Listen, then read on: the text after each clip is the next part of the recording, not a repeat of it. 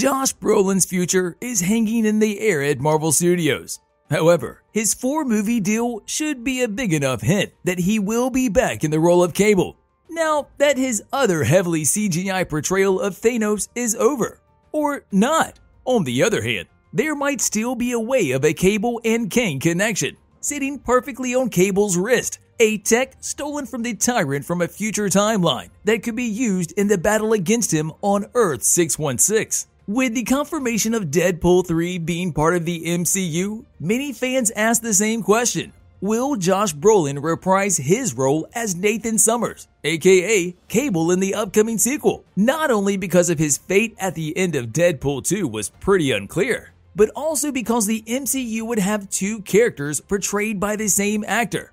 As you could recall, Josh Brolin also portrayed the role of Thanos in the Infinity Saga. Yes, we know that Thanos is dead, but some theories suggest that he could be resurrected from the dead for one sole reason: to help our heroes in the fight against Kang the Conqueror.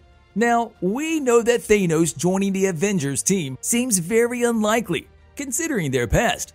But this storyline has already happened in the comics, which means that Marvel could possibly adapt that storyline in the live-action MCU, seeing how famous the Thanos character has been so far. So there is that. While Josh Brolin may have distinguished himself by playing the Mad Titan in the MCU, he is still unsure whether he will return for his role of Cable, who is yet to be confirmed for the upcoming Deadpool 3 movie as part of the cast.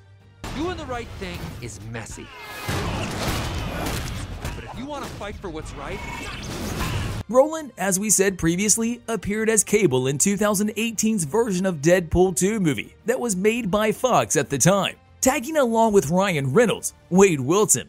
Over the course of the movie, he had one mission, and he was willing to do anything to complete it: kill the younger version of the man who murdered his family, a time-traveling cybernetic soldier. However, Cable found himself won over in some weird, twisted, noble, albeit chaotic way from the side of Deadpool himself, with him eventually saving Deadpool's life.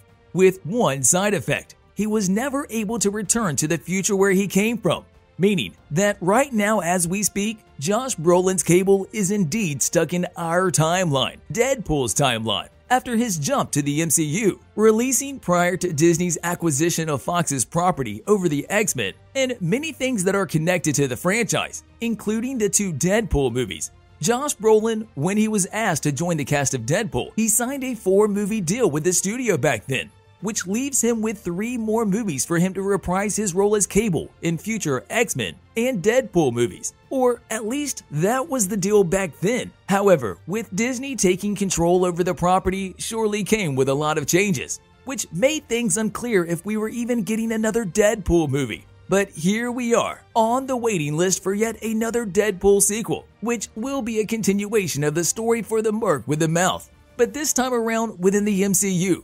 Everything put in place, except Brolin's involvement, pretty much is up in the air. Around 3 years have passed since the Disney/Fox deal happened, and we are still in the unknown whether Marvel will opt in to incorporate elements of the X-Men franchise into the MCU, or will they choose to start fresh entirely? Speaking to Cinema Blend, Brolin was asked about his return to the MCU in the role of Cable for a potential Deadpool sequel. He replied by explaining that there were 4 Deadpool movies planned, but he is not certain as to which direction the franchise will take moving forward. Over the course of the interview, he also reflected positively upon his time working alongside Reynolds, and we quote, "Deadpool worked out very much in my favor. Deadpool was supposed to be 4 movies, and maybe there will be more. I don't know what Marvel has in store, but it turned out to be one really fun movie for me. Considering his career of serious roles he's played so far, we are not at all surprised that Brolin is very keen to return for a role and not miss the opportunity to play a more lighthearted role, even if the opportunity calls for the dour and serious Cable." I ain't letting Cable kill this kid. But I can't do this alone. So now that Deadpool has officially been confirmed of making the jump to the MCU, and knowing how significant Cable's character is to Wade's story, we think that Cable's return would be imminent. That being said, however, knowing how little we know about Deadpool and his future endeavors, There is also the option that the story could go around Cable and eventually save him for future plans Marvel might have for the character. One of the main issues that is out of Brolin's concern is whether Marvel is ready to bring the actor for a role after his previous character died in the form of Thanos, the Mad Titan, a significant role in the MCU. Marvel president Kevin Feige has previously said that there was a lot of apprehension about Gemma Chan's return to the MCU to play Cersei in the Eternals movie, having already appeared as Minerva in Captain Marvel. Thus, considering Gemma Chan's return a second time around, it should be a clear indication that Josh Brolin's return is more than certain. However, there is one slight difference between the characters two of the actors portrayed. In Gemma Chan's case with her Minerva character, was that her character was enough of a side character that it did not matter that much, which is not the case with Brolin, as he was portraying the role of a full-blown villain that brought the entire world to its knees, and the Avengers needed all the help they could get to bring him down. And he did not die without a sacrifice from one of the most prominent members of the MCU,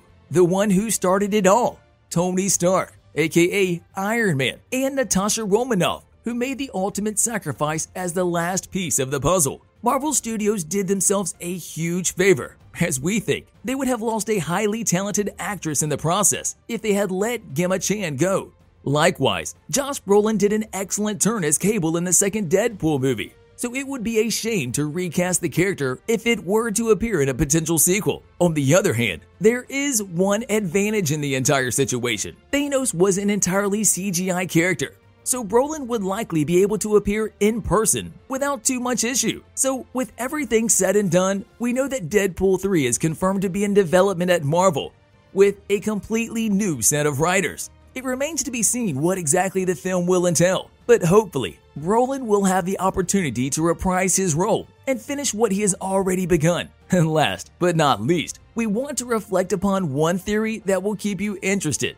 Not only because of the premise, but also because of just how everything would fit in place now that Brolin's Thanos part is over. Being the time traveler Cable is the reports of him joining the fight with Jonathan Majors Kang in the MCU. And that could very well be true, with Cable coming from a future ruled by Kang, and him making the journey with some Kang tech in his hands that would eventually help our heroes in the fight against the tyrant. Plus, Cable's wrist-mounted time travel device was never explored, so it could be explained that the device he has in his possession could in fact be a tyrant tech and something that would tie him into the Kang storyline moving forward. On a related note, tell us down in the comments below, what are your thoughts on the Cable character, where he fits in within the MCU, and just how different the story of Deadpool would be moving forward if he is not part of it? And what about the Kang connection we mentioned before? Do you think the theory could be the real deal? But also, don't forget to like, subscribe, and hit the bell icon if you would like to see more videos like this in the future. Thank you for watching, and we'll see you next time.